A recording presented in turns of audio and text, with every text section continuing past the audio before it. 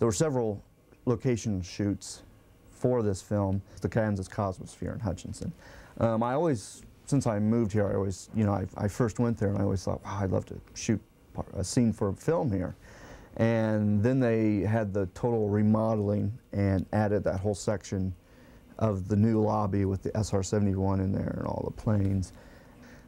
We went and shot that on a Saturday morning. It was actually Valentine's Day.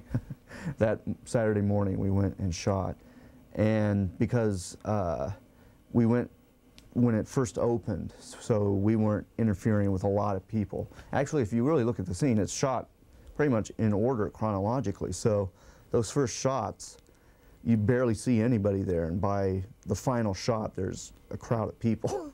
For the actual dialogue scene, I had Brian wearing a wireless mic, and I actually had the camera kind of far away so that someone may not realize that those two people talking were actors. You know, they were just standing there talking, and I'm shooting there filming for whatever reason.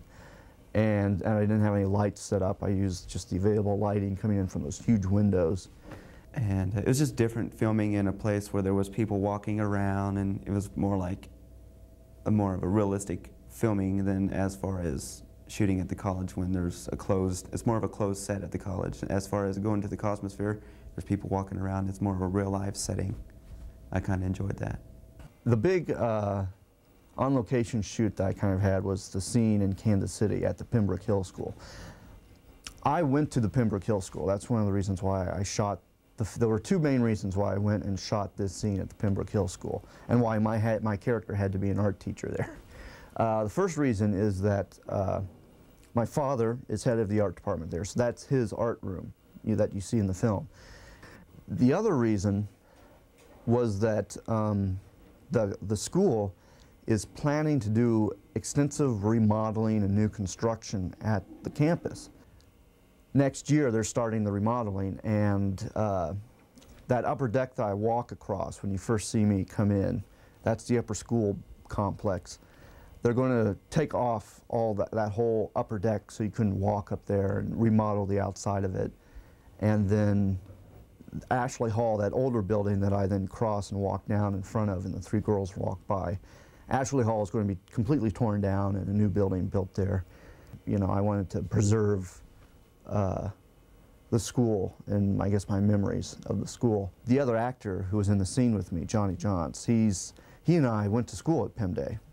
We've known each other since second grade. Whenever I can, if we're shooting a scene in Kansas City, I always call him up, hey, come on, you know, let's do another film, let's do a scene for the film.